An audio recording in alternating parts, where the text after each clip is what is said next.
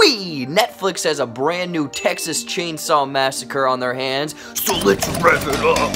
Influencers looking to breathe life into a Texas ghost town encounter Leatherface, the legendary killer. I mean, this movie does take place in Texas, and there is in fact a chainsaw and a massacre, but it doesn't do anything new to break the mold or separate itself from the long line of kind of sequels and reboots. Now, I will say that the massacre part of this movie is brutal as hell. Like, some of the stuff is shocking, but the characters are extremely underdeveloped and uninteresting. The plot and reasoning for things is paper thin, along with zero logic at times. At least it's only 83 minutes, so it's not a huge time commitment, but obviously from the trailers and after watching it, they just tried to copy and paste the template from 2018's Halloween by making this 50 years later in a sequel to the original. At least we got this amazing scene here.